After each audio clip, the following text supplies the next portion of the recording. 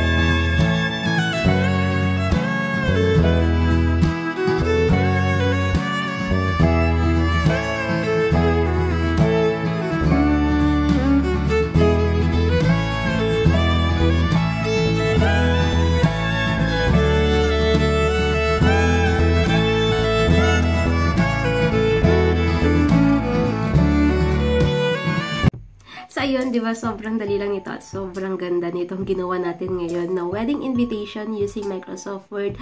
So, sa mga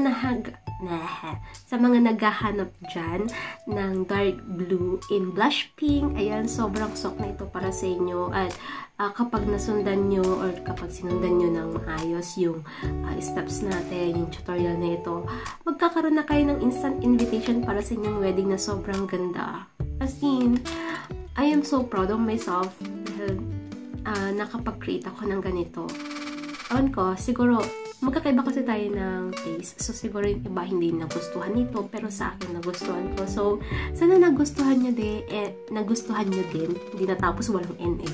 So, ayun, sana nagustuhan nyo din. And, kung meron kayong suggestion or kung meron kayong ibang gustong ipagawang tutorial sa akin using Microsoft Word, mag-comment na kayo sa baba or mag-email or pwede din naman sa FB page ko na Cassy Creations. So, thank you so much for watching and see you sa aking next video. Don't forget to like and subscribe. Bye!